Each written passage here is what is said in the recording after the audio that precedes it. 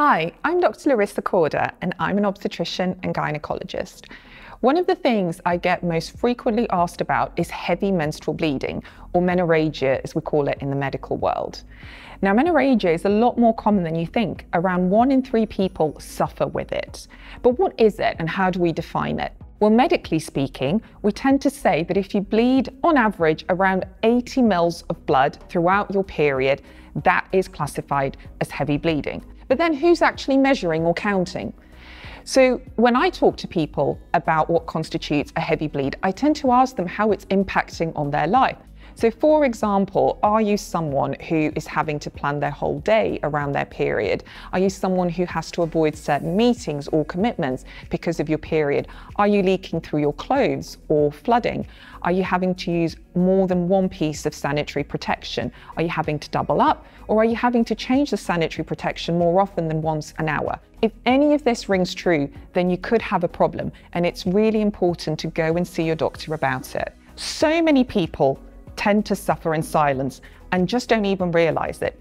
In fact, in a recent survey conducted by Bayer, over 60% of women think they might be suffering with a heavy period, but yet exactly the same number also think that it's entirely normal. Meaning that around 40% never go and see their GP, never go and get any help, and are potentially suffering in complete silence. Your period can affect you in so many different ways, from your relationship with yourself to those around you, your ability to do your job, even do normal things, stuff that we take for granted, and anything ranging from your mental all the way through to your physical health. When Bayer looked at this in detail, they found that 95% of women admitted that their period had a significant impact on what we call activities of daily living.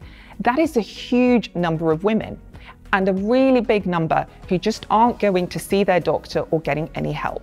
The good news is that help is at hand, and there are so many things that can be done, but it all starts off with recognizing that you might have a problem. If you're someone who thinks they might be suffering, or have a friend or relative who might be suffering too, please make them aware and please go and see your GP. There's also a lot of help available through the NHS website, as well as myheavyperiod.co.uk, where you can take a really useful survey to help you understand if you're someone who's affected or not. Having a heavy period doesn't necessarily mean that there's something medically wrong, but it's really important to try and exclude certain causes simply because things can be done to help. Sometimes that involves taking specific medication or having certain surgery to help. But sometimes it's something as simple as changing lifestyle measures. So don't be afraid to go and see your doctor. You never know, it might just help to change your life.